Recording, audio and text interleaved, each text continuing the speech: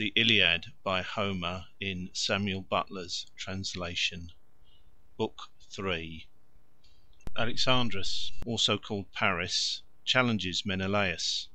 Helen and Priam view the Achaeans from the wall.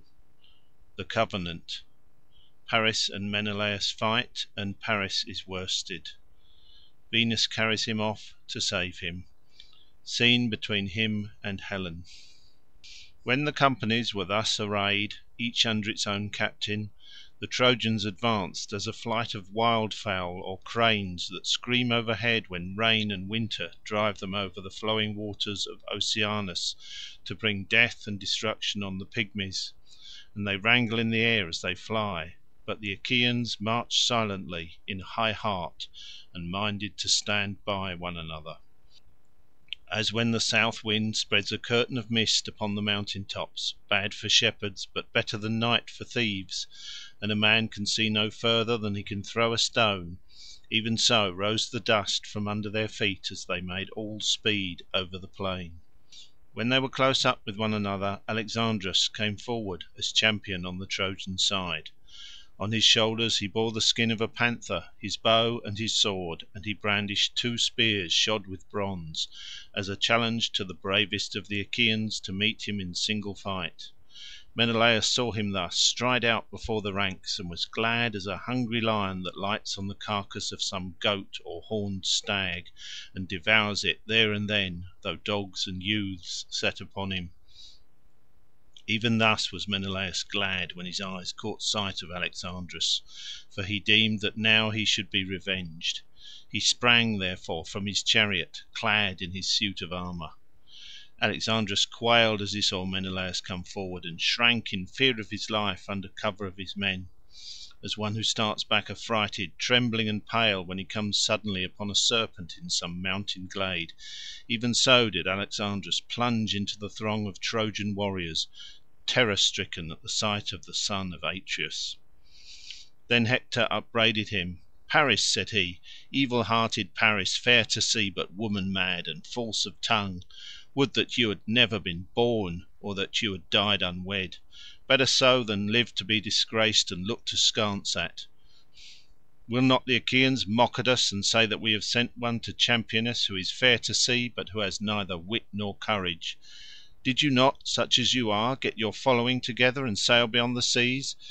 Did you not from a far country carry off a lovely woman, wedded among a people of warriors, to bring sorrow upon your father, your city, and your whole country, but joy to your enemies, and hang-dog shamefacedness to yourself? And now can you not dare face Menelaus and learn what manner of man he is whose wife you have stolen? Where indeed would be your lyre and your love tricks, your comely locks and your fair favour, when you were lying in the dust before him? The Trojans are a weak-kneed people, or ere this you would have had a shirt of stones for the wrongs you have done them." And Alexandrus answered, "Hector, your rebuke is just. You are hard as the axe which a shipwright wields at his work, and cleaves the timber to his liking. As the axe in his hand, so keen is the edge of your scorn. Still, taunt me not with the gifts that golden Venus has given me. They are precious. Let not a man disdain them, for the gods give them where they are minded, and none can have them for the asking. If you would have me do battle with Menelaus, bid the Trojans and Achaeans take their seats, while he and I fight in their midst for Helen and all her wealth. Let him who shall be victorious and prove to be the better man take the woman and all she has, to bear them to his home. But let the rest swear a solemn covenant of peace, whereby you Trojans shall stay here in Troy, while the others go home to Argos and the land of the Achaeans." When Hector heard this he was glad, and went about among the Trojan ranks, holding his spear by the middle to keep them back, and they all sat down at his bidding. But the Achaeans still aimed at him with stones and arrows, till Agamemnon shouted to them, saying, "Hold, Argives, shoot not, sons of the Achaeans. Hector desires to speak." They ceased taking aim and were still, whereon Hector spoke. "Hear from my mouth," said he, "Trojans and Achaeans, the saying of Alexandrus, through whom this quarrel has come about. He bids the Trojans and Achaeans lay their armour upon the ground, while he and Menelaus fight in the midst of you for Helen and all her wealth. Let him who shall be victorious and prove to be the better man take the woman and all she has, to bear them to his own home, but let the rest swear to a solemn covenant of peace." Thus he spoke, and they all held their peace till Menelaus of the loud battle cry addressed them. "And now," he said, "hear me too, for it is I who am the most aggrieved. I deem that the parting of Achaeans and Trojans is at hand, as well it may be, seeing how much they have suffered for my quarrel with Alexandrus and the wrong he did me. Let him who shall die, die, and let the others fight no more. Bring then 2 lambs, a white ram and a black ewe, for Earth and Sun, and we will bring a third for Jove. Moreover, you shall bid Priam come, that he may swear to the covenant himself, for his sons are high-handed and ill to trust, and the oaths of Jove must not be transgressed or taken in vain. Young men's minds are light as air, but when an old man comes he looks before and after, deeming that which shall be the fairest upon both sides." The Trojans and Achaeans were glad when they heard this, for they thought that they should now have rest. They backed their chariots toward the ranks, got out of them, and put off their armour, laying it down upon the ground, and the hosts were near to one another with a little space between them.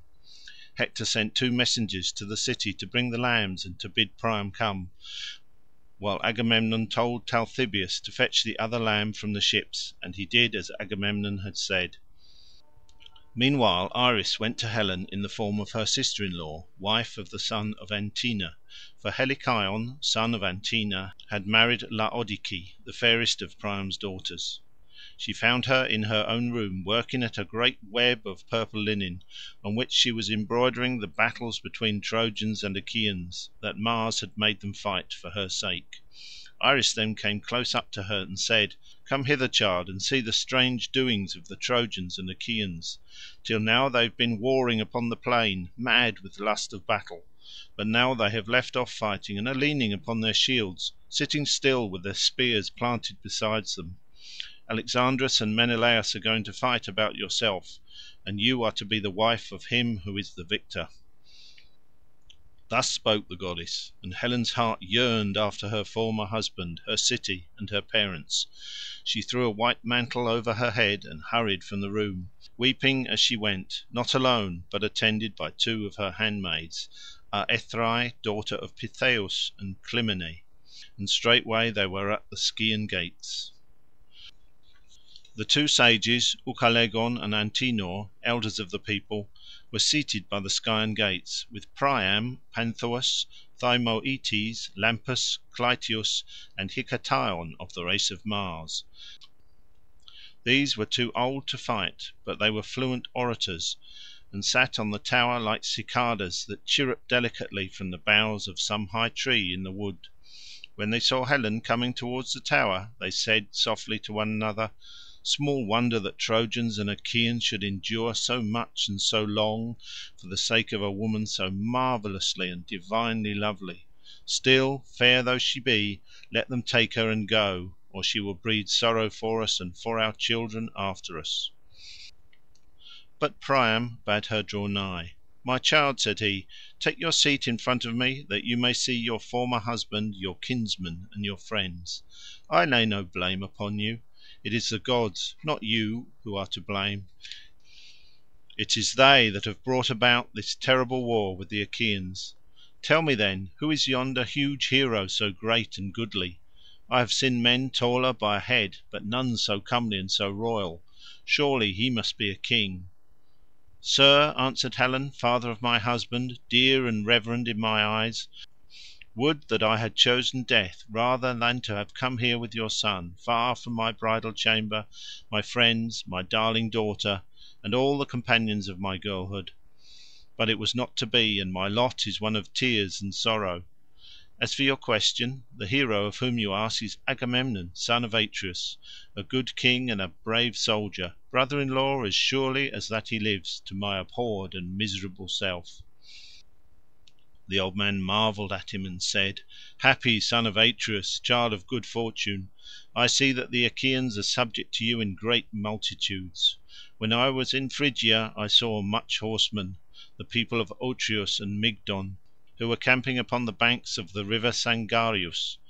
I was their ally, and with them when the Amazons, peers of men, came up against them, but even they were not so many as the Achaeans. The old man next looked upon Ulysses. "Tell me," he said, "who is that other, shorter by a head than Agamemnon, but broader across the chest and shoulders? His armour is laid upon the ground, and he stalks in front of the ranks as if it were some great woolly ram ordering his ewes." And Helen answered, "He is Ulysses, a man of great craft, son of Laertes. He was born in rugged Ithaca, and excels in all manner of stratagems and subtle cunning." On this Antenor said, "Madam, you have spoken truly. Ulysses once came here as an envoy about yourself and Menelaus with him. I received them in my own house, and therefore know both of them by sight and conversation. When they stood up in the presence of the assembled Trojans, Menelaus was the broader shouldered, but when both were seated Ulysses had the more royal presence. After a time they delivered their message, and the speech of Menelaus ran trippingly on the tongue. He did not say much, for he was a man of few words, but he spoke very clearly and to the point, though he was the younger man of the two. Ulysses, on the other hand, when he rose to speak, was at first silent, and kept his eyes fixed upon the ground. There was no play nor graceful movement of his sceptre. He kept it straight and stiff like a man unpractised in oratory.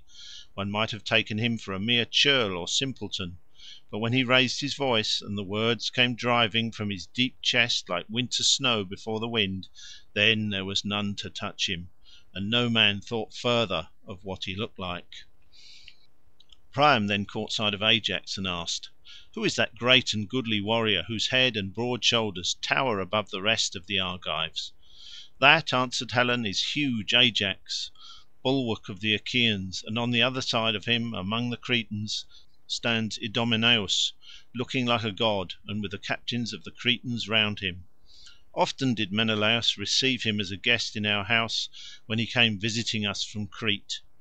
I see, moreover, many other Achaeans whose names I could tell you, but there are two whom I can nowhere find, Castor, breaker of horses, and Pollux, the mighty boxer.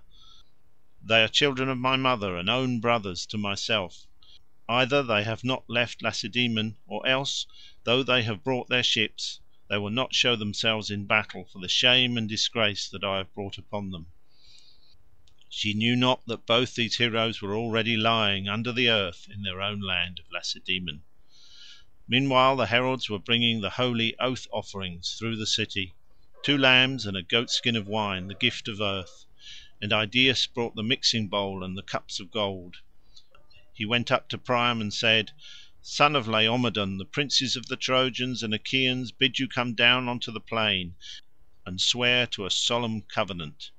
Alexandrus and Menelaus are to fight for Helen in single combat, that she and all her wealth may go with him who is the victor. We are to swear to a solemn covenant of peace, whereby we others shall dwell here in Troy, while the Achaeans return to Argos and the land of the Achaeans." The old man trembled as he heard, but bade his followers yoke the horses, and they made all haste to do so. He mounted the chariot, gathered the reins in his hand, and Antenor took his seat beside him. They then drove through the Scaean gates onto the plain. When they reached the ranks of the Trojans and Achaeans they left the chariot, and with measured pace advanced into the space between the hosts. Agamemnon and Ulysses both rose to meet them. The attendants brought on the oath offerings and mixed the wine in the mixing bowls. They poured water over the hands of the chieftains, and the son of Atreus drew the dagger that hung by his sword and cut wool from the lambs' heads. This the men servants gave about among the Trojan and Achaean princes, and the son of Atreus lifted up his hands in prayer. "Father Jove," he cried, "that rulest in Ida, most glorious in power, and thou, O Sun, that seest and givest ear to all things, earth and rivers, and ye who in the realms below chastise the soul of him that has broken his oath, witness these rites and guard them, that they be not vain. If Alexandrus kills Menelaus, let him keep Helen and all her wealth, while we sail home with our ships. But if Menelaus kills Alexandrus, let the Trojans give back Helen and all that she has. Let them moreover pay such fine to the Achaeans as shall be agreed upon, in testimony among those that shall be born hereafter." And if Priam and his sons refuse such fine when Alexandrus has fallen, then will I stay here and fight on till I have got satisfaction."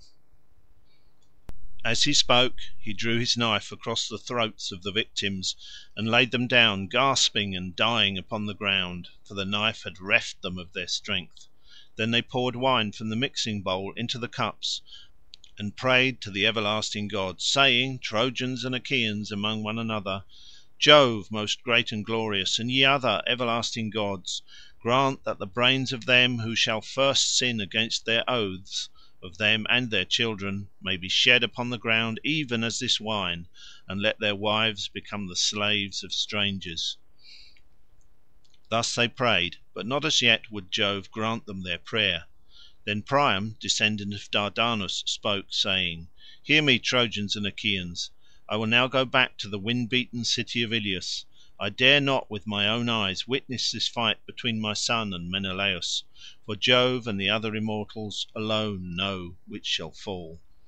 On this he laid the two lambs on his chariot and took his seat. He gathered the reins in his hand, and Antenor sat beside him. The two then went back to Ilius.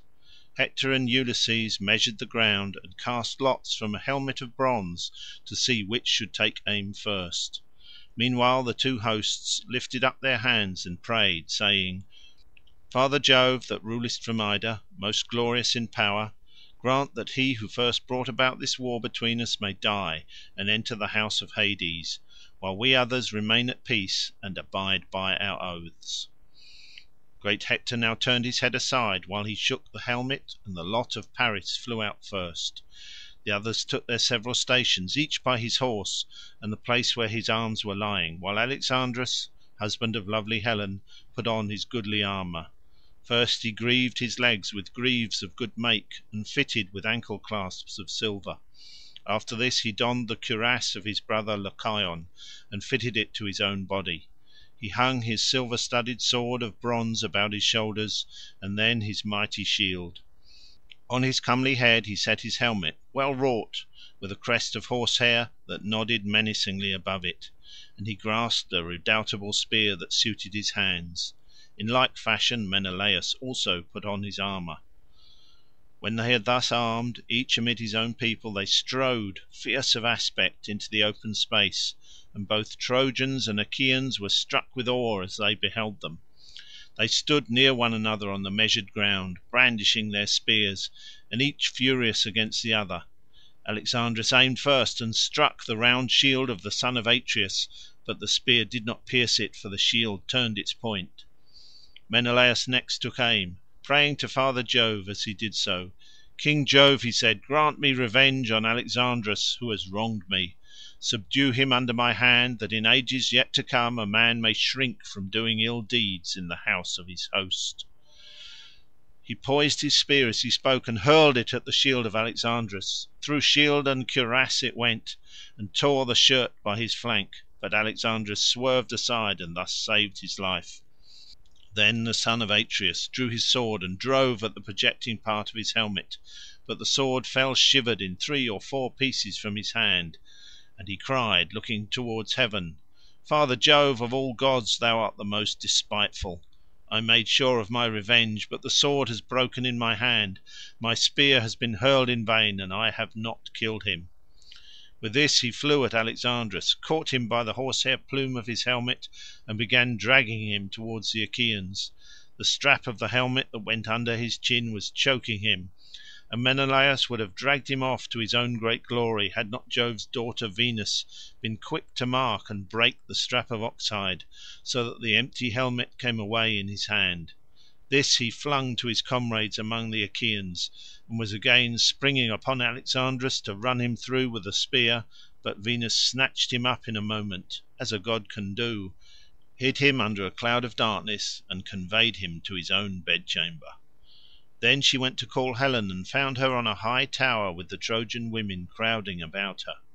She took the form of an old woman who used to dress wool for her when she was still in Lacedaemon, and of whom she was very fond. Thus disguised she plucked her by perfumed robe and said, "Come hither. Alexandrus says you are to go to the house. He is on his bed in his own room, radiant with beauty and dressed in gorgeous apparel. No one would think he had just come from fighting, but rather that he was going to a dance, or had done dancing and was sitting down." With these words she moved the heart of Helen to anger. When she marked the beautiful neck of the goddess, her lovely bosom and sparkling eyes, she marvelled at her and said, "Goddess, why do you thus beguile me? Are you going to send me afield still further to some man whom you have taken up in Phrygia or fair Meonia? Menelaus has just vanquished Alexandrus, and is to take my hateful self back with him. You are come here to betray me. Go, sit with Alexandrus yourself.